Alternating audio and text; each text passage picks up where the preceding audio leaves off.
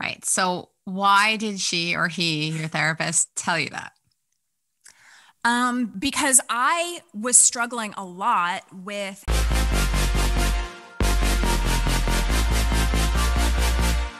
Hey, this is Kara. You're watching Really Famous, where you really get to know your favorite celebrities on an intimate level because I was a therapist, so that's how I like to do things. Right now, you are about to get to know Keltie Knight, who you already know from Entertainment Tonight and award shows. She's like usually on the red carpet interviewing people. And she also is part of the LadyGang. They have a podcast, book, and a whole bunch of other things. But in this talk, she really opens up about some things that you probably didn't know before. So you'll want to stick around to the end. Some of them come later. So how do you keep like your confidence going? It seems to me like you're somebody who had confidence early on in life. Am I wrong? Well, confidence, sure. I think my mom was actually on the Lady Gang podcast this week, or in the next few weeks, and we were interviewing our parents as a series, and I think it's really funny. And I asked her, I was like, who do I think I am? Like, how did you control me? And she said, it wasn't that you were overly confident, it's that rejection didn't faze you. So for me, I don't know why, but like water off a duck's back. When someone doesn't like my outfit, when someone doesn't like me, when someone doesn't like my face, when someone doesn't like what I say, I feel it for like a moment and then it's just like, whew, it's gone. It doesn't penetrate me. And so I think that's where my confidence comes from, is that when I walk on the red carpet, I like my outfit. I don't need you to like it. When I do my podcast or when I'm on television, like, yes, you can tweet me that you think I'm ugly and my voice is annoying, but like, I don't feel that way about myself. So it doesn't really judge me. Okay, that is a gift. I know no one has it.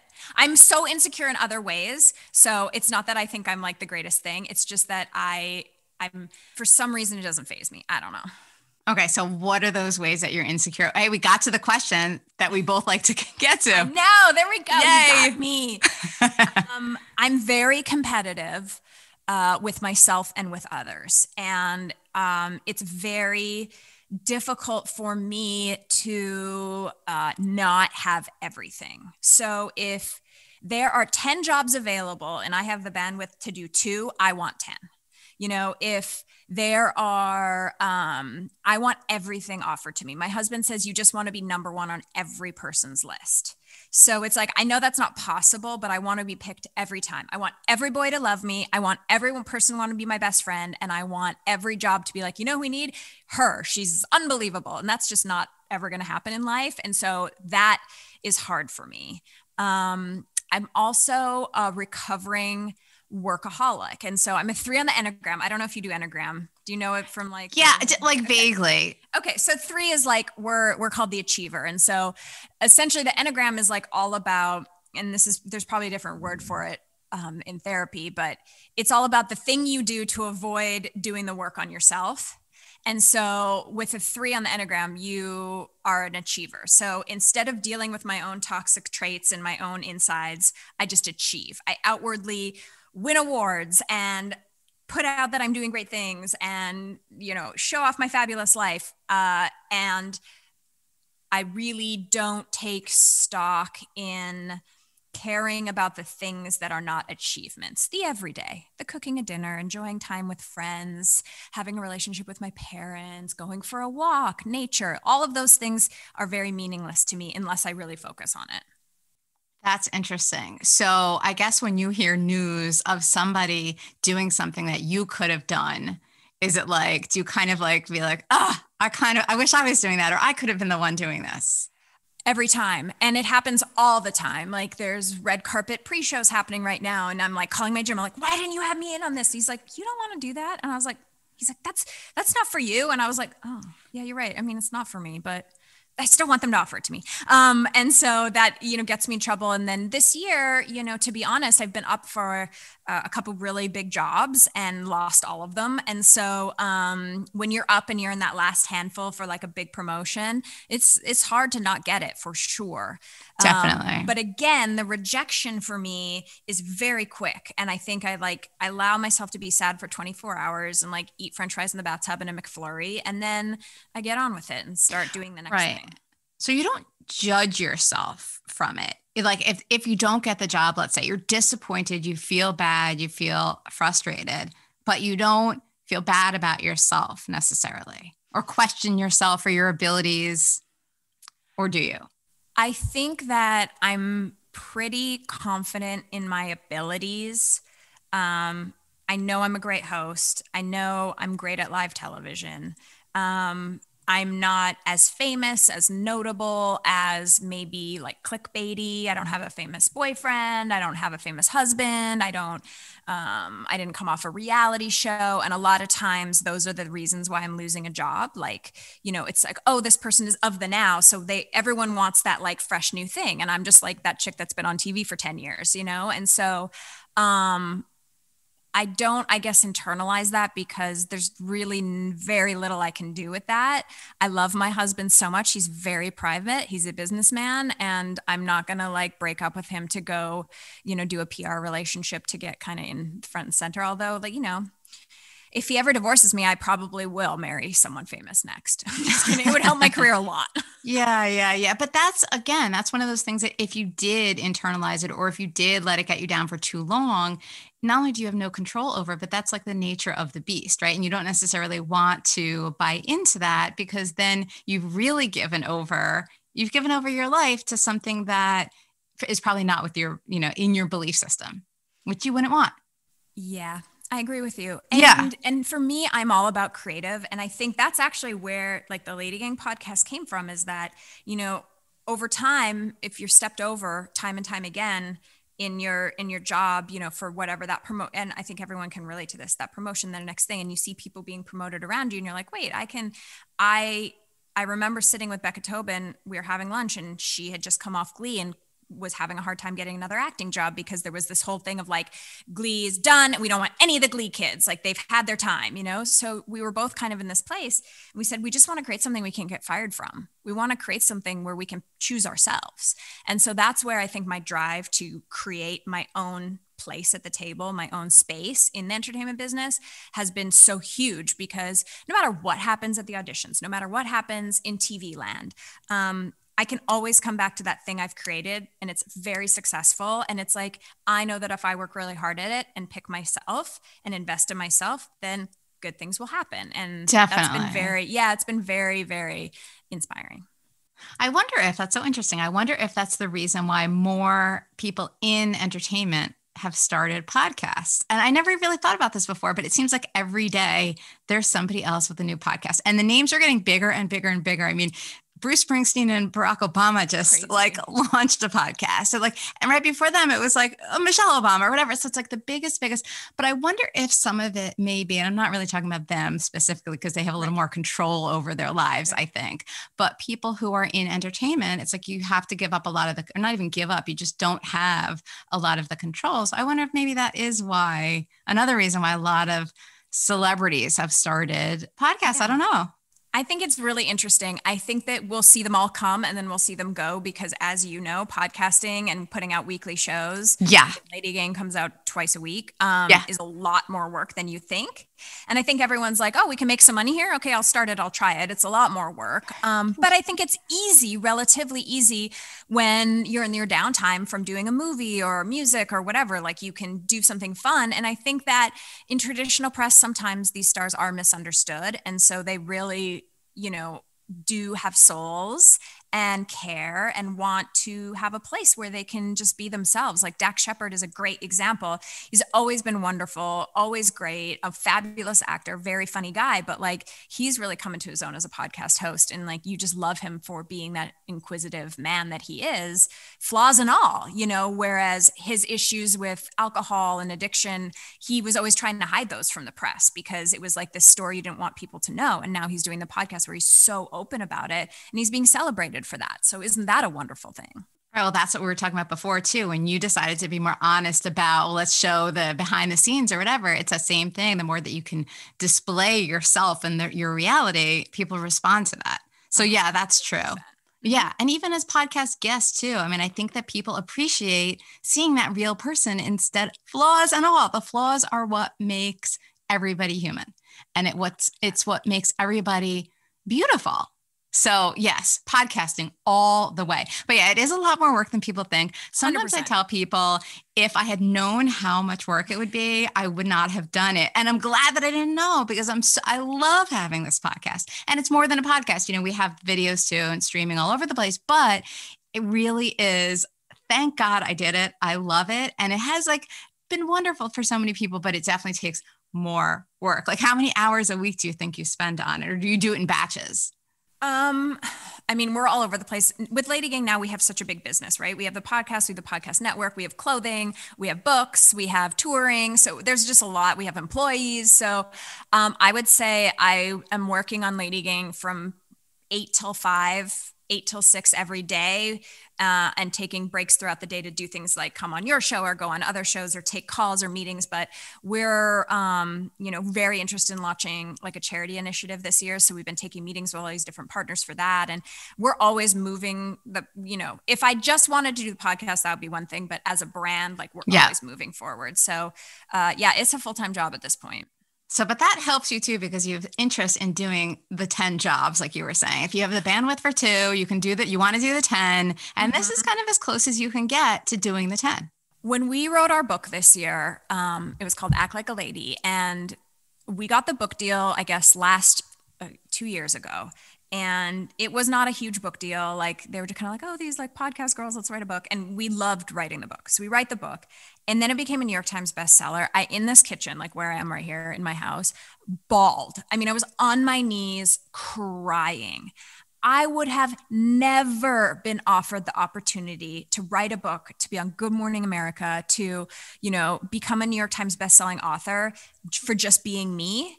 It was you have to create this thing, and having all of those 10 jobs is what diversified my world. If I had been just happy being on Entertainment Tonight, I would have never had the opportunity to do all this other stuff. So I just to me, having those 7 jobs or having 10 jobs is the magical number. Steve Harvey once said in an interview, you got to have 7 jobs so that when you lose 2, you don't care. And I have always followed that advice. So diversifying myself as a woman has been so powerful, because when things haven't gone my way, I'm never what am I going to do with my life? My whole life is ruined. And all of me is wrapped up in this other person's opinion. I'm okay, cool. You don't want me? Well, these people over here do. So I'm going to change lanes. Yeah, I can relate to that. I totally get that. So you said something before too that I forgot to ask you about. Did I read that you were on The Bachelor? Yes. So you were on The Bachelor. It is an iconic moment that will follow me the rest of my life. This is the power of Bachelor Nation. Every single person I meet wants to talk about this. And I literally have talked about it more in my life than time I actually spent on The Bachelor. Funny. So I had retired. I was a professional dancer as a rockette. Right. And you were you were a rockette in New York. And then you were also in New York. And then you also were a cheerleader for the Nets and the Knicks. Is that right? Yeah. So basketball has dance teams. They don't have cheerleaders, but it's similar. It's costumes, it's sparkles, it's high kicks. I get it. Okay. So I was on the Knicks dance team and the Nets dance team in my 20s, growing up in New York as a part-time job, and then got the Rockettes and toured around with them and did that show. And then I got really burnt out from the dance career, and I decided to come out to Los Angeles for 6 weeks to stay with my friend Christina and just try out the dance scene in LA. And I came, and I was single. I was on Match.com. I met this guy. I thought we were going to be in love. I thought he was my dude. And we went on 2 dates. We talked forever. And then we went on 2 dates, and he picked someone else. And then I was heartbroken. We're sitting at lunch, me and Christina, and she's like, you should just go on The Bachelor. Mind you, at this time, Christina and I both were so poor. We did not have televisions. We had never watched an episode of The Bachelor, but I loved pop culture. So I was always reading Us Weekly, always. And so, The Bachelor people were always these love stories in Us Weekly. It's amazing. So I was okay, great. So I signed up thinking this is so stupid and just another audition. I went to the meeting. They were oh, great. Do you want to go on? And I was okay. I just wish I had prepared the way that I prepare for my Grammy interviews for The Bachelor, because I think I could have been so good. But if you don't watch it, you don't know how it works. So I was just okay, hey, and kind of being loud and hiding. And then, anyway, so I made it one night and then I got kicked off. Oh, okay. So you probably haven't asked this too. I don't watch it, but I've seen it and I know that everybody watches it. So is it real? Well, it's real TV. I really went. I I was in a limo with Emily Maynard and Michelle Money. I wore a cute dress. I did a high bat ma out of the limo. I met Brad Womack. He was wearing a lot of makeup. In that moment, I was like, I don't even like this guy. And he's not my type because I love a skinny rock and roll boy. And we went in. So I went into the house. I mean, that was all real. I talked to him for about a total of 3.5 minutes. And then the rose ceremony, I went home. So like, you didn't like me either. So that, I guess that was as real as it is. I do think that people form these real relationships. Whether or not they work out in the long term is another thing. But I know a lot of people who met in real life that their relationships don't work out. So Sure, that's true too. Absolutely. All right, so let's talk about real relationships. So you said your husband is a businessman. So he's private. Yes, Chris Knight is very, very private Instagram. He hates to be in a photo. He is in the music business. So he's a general manager and a manager of clients, and very high caliber clients. So I can understand why his privacy, who says, you know, I want to manage stars. I don't want to be a star. Sure. And he's just one of those people. I don't understand it at my core. He doesn't want to share any of his life with anyone. Like when he gets a new car, when he works out or he goes on vacation, like he never posts a photo. No one knows where he is. He has no social media. Like once a year, I'm like, could you please put something for your 200 followers that are mostly our friends and family about me on my birthday? Like, could you post something? And like every third year he will. Like, he's just not of the world in that way. I love that. I think it's great. It's the opposite of you maybe in a certain way, but yours is great too. I think it's both great. But is it sometimes a little bit like, okay, I need you to take a picture of me or a video of me or whatever. How does he feel about that side of it? You know, well, Chris Knight is the best husband on the planet. And so he'll truly, if I ask him, he'll truly do anything that I want. You know, there's oftentimes we're at the Grammys and that our worlds are colliding and the photographers on the red carpet would be like, Keltie, get your husband, take a picture. So there are like 3 red carpet photos of us out there, like on Getty Images, for the world. And he's fine to, like, he came on the podcast a couple of times because I asked him, like, if I ask him, but I know the ask, like I know to respect his boundaries as a human being. He doesn't want to be on my Instagram every day. He doesn't want to have every person knowing at what time he's arriving home and blah, blah, blah. And there's some people that, you know, profit off that and do that. And they're like kind of become this public couple. And I'm okay to just be me with a secret Chris Knight. And I always say that, you know, I find it fascinating when couples in Hollywood can both be in the public eye or both be givers like that, and how that dynamic must work, because I love to be married and be in a relationship with what I call a normie. Like he's just a normal guy, you know? Yeah. I mean, I imagine also there are other problems that could come into play if you were both doing the same thing. There's probably some kind of competition, often, not always. Every couple is different. Every couple has their own things. But I think probably you are avoiding certain things by being in 2 separate worlds like that. Yeah. And our worlds do cross often. And I will say, like, the times that I didn't know if our marriage was going to make it is always when our worlds cross, like a conflict of interest, where I'm like, if you would just give me this exclusive interview, I would really get ahead in my career. And he's like, I don't want my person to do this interview. And I'm like, why? It's me. And they're like, because it's not a good look. And I'm like, but it's a good look for your wife. And we fight about it all the time. And he's very loyal to his clients. And can be difficult for me, you know? That is difficult. So there have been times where you felt like it wasn't going to work out? Of course. We've been together 10 years. I mean, there have been years. There are times when in a relationship where you just love the person, I look over and I'm just like googly eyes, even after all this time. I just adore him. And there's times a few years ago, his boss and partner passed away really suddenly at Christmas. And it was a shock to all of us. And it took him a good year to get back to being himself. You're just kind of like with your friends on hikes and going for walks. And you're like, I really don't know about this. And you know, you just stick it out. And I think anyone who says their relationship is as perfect as it looks on Valentine's Day on Instagram is full of it, you know, and that's the truth.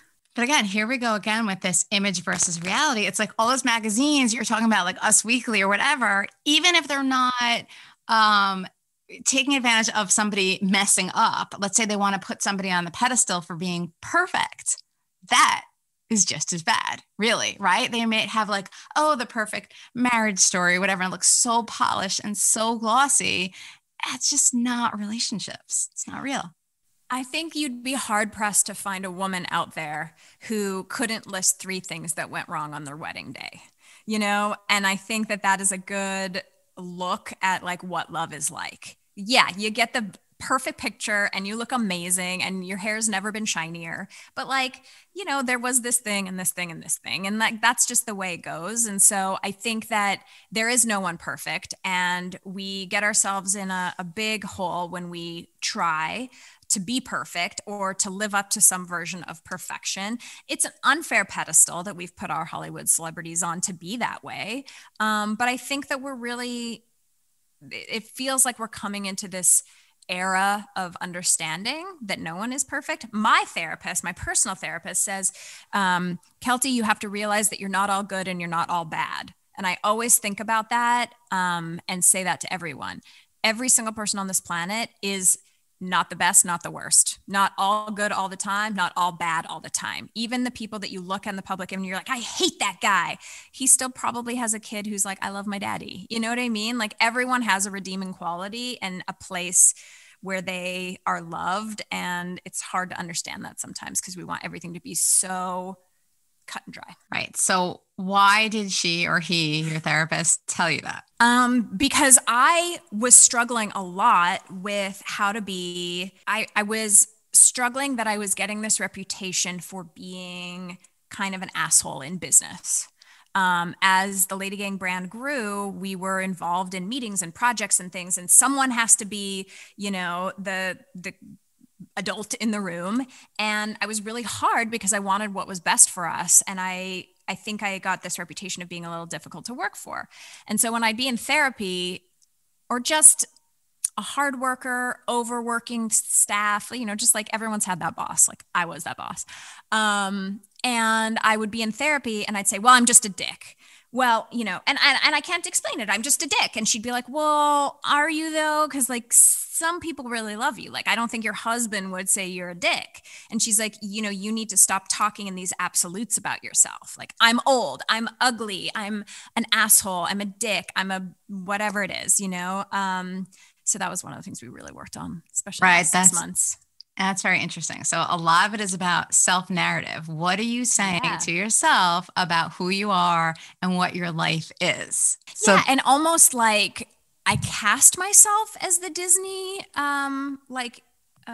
evil person. It was like, oh, well, I'm the hardworking, nonstop contract, like dick of the group who gets shit done, and like, that was my narrative and that was who I was. And I just leaned so far into it that I was like, oh, well, if I'm going to be this jerk, then I'm really going to go in and be like this difficult for everyone.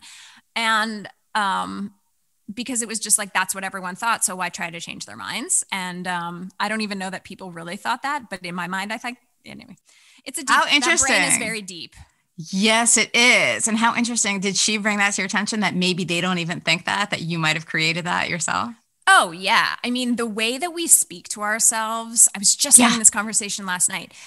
What was my husband saying? No, it was a friend. Oh, my friend was saying, and you might probably know more about this. She was saying, I have a girlfriend that is kicking cancer right now. And in the past few weeks, she's been speaking so positively. And it's like, you almost forget that she's fighting cancer because she's like, I'm good. Like, definitely turned a page. And I said, well, maybe this is kind of she's like, I'm just going about my life. It's like, I kind of forget that I have cancer. And I said, well, maybe that's good for your brain because I don't know that your brain can distinguish between, what's true and what you're just telling it. So if you tell your brain you're dying, your body will probably die. And if you tell your brain, like, I'm totally fine, the cancer's gone, maybe it'll tell your cancer to go away. Like, I don't know if scientifically that works, but it feels like it works for me. So I think that's a really interesting thing that if you tell yourself you're old and ugly and terrible and unlovable, like, will you manifest into that?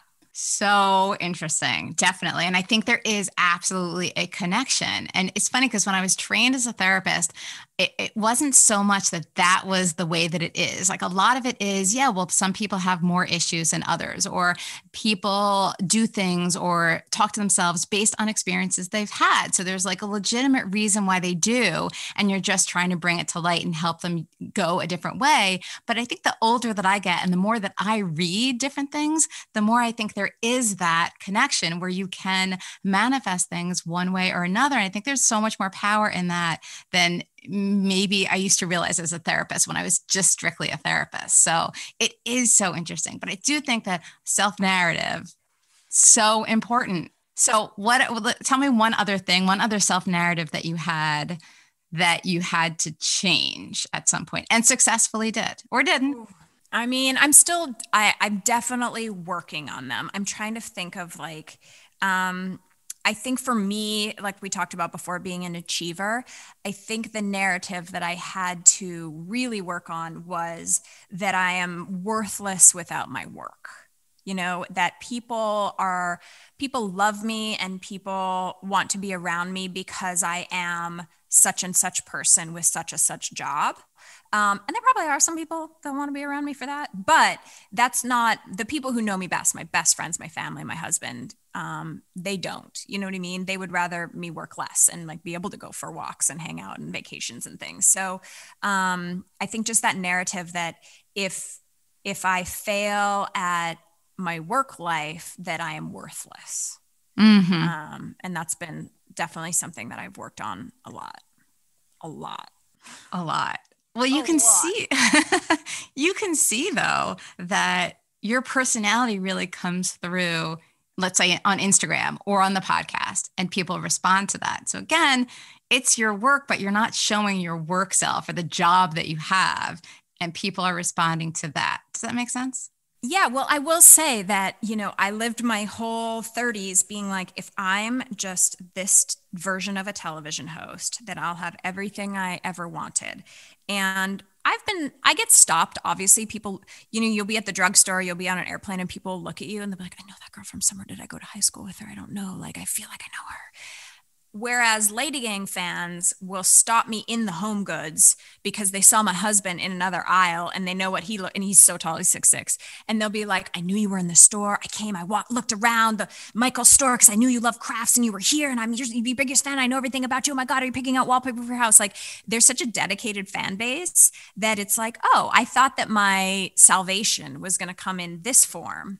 And it's actually coming in a really different form.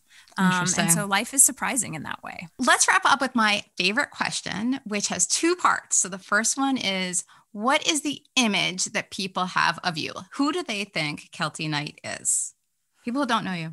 I think they think I am conceited.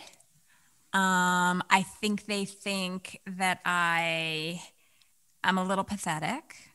And I think they think that I'm extremely rich. And I think they think that I have been handed everything because I make it look very easy. Okay, so I'm curious, how do you know that that's what people think? Have you been told that or are you assuming it? I think there's been different ways. Like, I think people think that I'm like crazy rich because I was in my Facebook group this morning and there's like this table that I really want to buy at Anthropologie, and the Anthropologie furniture is very expensive. And I was like, does anyone have a discount code? And they're like, you want a discount code? Who are you? I'm like, I'm still thrifty. Like, I still want does anyone have a coupon? You know what I mean? So I'm not at like, you know, Oprah level where I'm like, I just get whatever I want. Like, that's not possible. I'm still a girl working. I think that people think I got it all because I see a lot of like, she doesn't deserve this. Like, you know, just the social media comments, I think is where I get like a lot of, you know, people, when you put yourself out in the public eye, there's many places people can leave a review of Keltie Knight. iTunes, Spotify, the book review on Amazon, my Instagram page, the podcast page. I mean, there's a lot of public comments about my personality. So I actually have proof that people feel this way about me. Okay. So you read them to some degree and then you stop, or like, how do you manage that? I think it's hilarious. I think it's a good mix of being so funny that we actually sometimes read them on the podcast. Like I think it's hilarious.